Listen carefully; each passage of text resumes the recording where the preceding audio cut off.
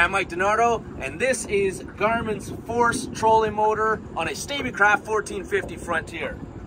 This thing is this is one of the coolest toys we've ever got to play with. This is the 57-inch version of it. It comes in a 50-inch version.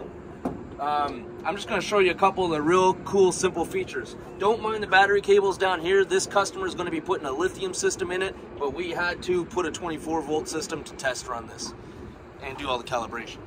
So the easy thing, get this lever, pop it, these big locking lugs pull back, you lift the sucker up, and it's got a gas shock on it. That gas shock lets it drop easily and nicely into the water. As soon as it's up, you have a display telling you all the important information. It's pairing status, so it's paired to a wireless remote. It's paired to the screen that's on the dash, and it's also paired to the foot pedal. You can control this 3 different ways.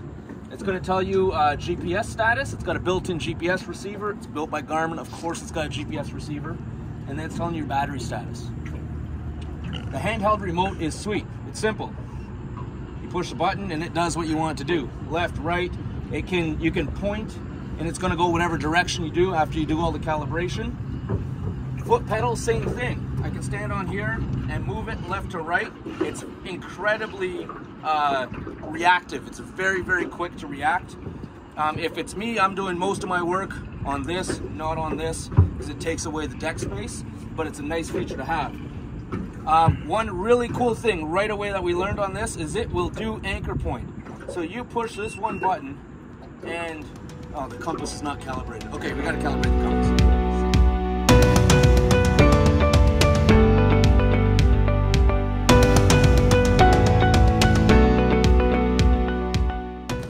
So it turns out calibrating the GPS and that's super easy. You get on the remote, go through the settings, tell it to calibrate, and it's just like calibrating an autopilot on a big vessel. Turn the boat around in 2 full circles, keep the boat level. It's the exact same instructions you'd get from calibrating a Reactor 40 for a big screen on a big boat. So far, the ease of use on this thing is blowing us away. So this is really cool. Okay, so we just calibrated the autopilot on this, or calibrated, sorry, the compass, the GPS heading sensor. And now I can do, they call gesture moves. I think that's what their marketing term is for. Basically, you hold this M button and point. And now that trolling motor is going to take us there. This is the coolest thing ever. Now, not only that, so you've got gesture movements. I want to hit a point, it's going to go. Obviously, I can change the speed, I can do all that stuff. The other cool thing this does is an anchor lock, so we're going to test that out. We're in the Fraser River. The tide is currently flooding. It's coming in, which means it's a bit less pressure on it than it would be if it was ebb flow. But testing a system like this on an electric trolling motor in the Fraser River is something I would have never thought would be an effective tool. I wouldn't have guessed that this would work. And so far, I mean, there's the bridge. So this is keeping us off that bridge right now. And it's working. So I'm watching the 2 pilings here, and I'm watching our space on the bridge, trying to gauge how much actual movement it's got.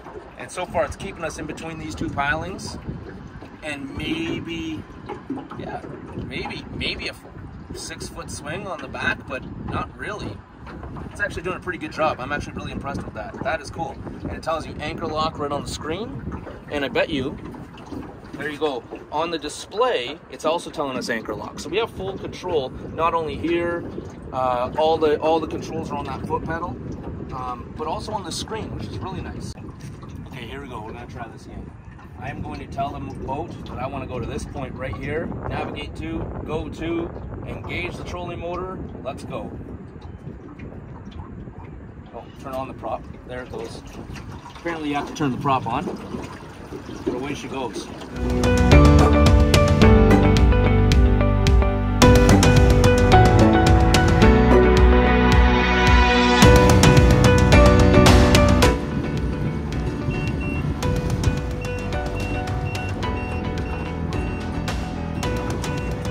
It's gone to anchor lock mode. What alarm are we getting? Or an arrival alarm, I assume. Yep. Arriving end. Cool. Trolling motor.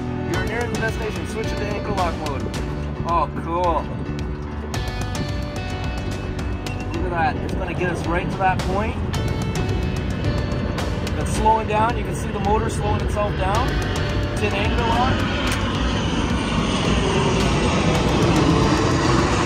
Spinning right around.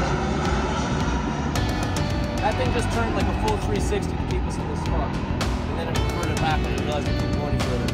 That is so cool. Garmin, you knocked this one out of the park. This is one of the coolest things I've ever seen. Thank you very much for letting us be a part of this, because, yeah, very, very cool. I'm Mike Nardo, thanks for watching. There's a subscribe button right over here if you want to see some more videos. Subscribe to our channel, like this, say a comment about it. I don't know why they just tell you to say that when you do YouTube videos. Hit the subscribe button. I'm Mike Nardo. Cheers.